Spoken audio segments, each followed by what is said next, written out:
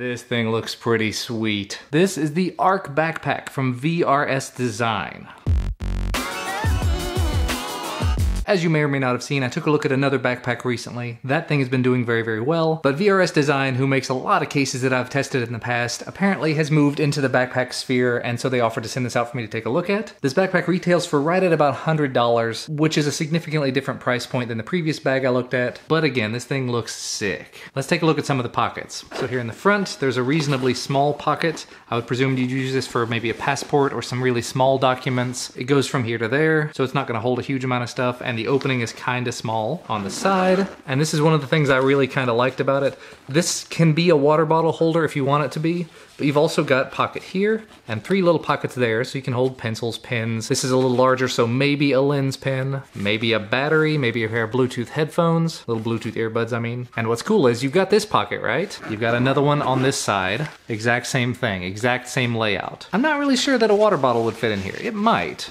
This is kind of stretchy, and you do have a decent amount of room here, but it's gonna be kind of top heavy because it doesn't go terribly deep. I don't generally put water bottles or bottles in general in my bag like that. I know a lot of people do though. But still, you've got loads and loads of space to hold things on the sides there. Here in the center, let's open this section up. These 2 little zippers go down about halfway. I've never seen a backpack where these zippers go down the front and sort of V in like that. But there you go, it opens up. This section is actually all padded.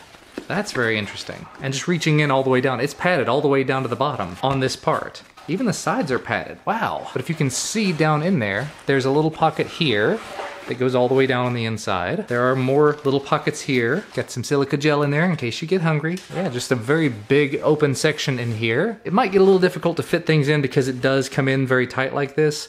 But as long as you're putting a bunch of smaller items down in there, you've got loads and loads of space. Moving right on back, this is sort of the most important section for me. You got the laptop compartment. Oh, this is really nice. You've got kind of a fur. It is padded on this side, and it almost feels like you've got some padding in between the 2 sections, and then padding right here.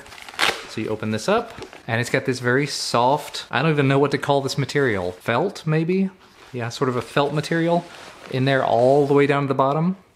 Little Velcro here, so hold it in place. It says it takes up to a 15.6-inch laptop, so 17-inch guys, sorry about that. And then on the other side, you've got this zipper pocket, large mesh pocket, goes about 3/4 of the way down the bag, and just an open section here if you wanted to fit some extra items in there, maybe a notebook, but very nice design there.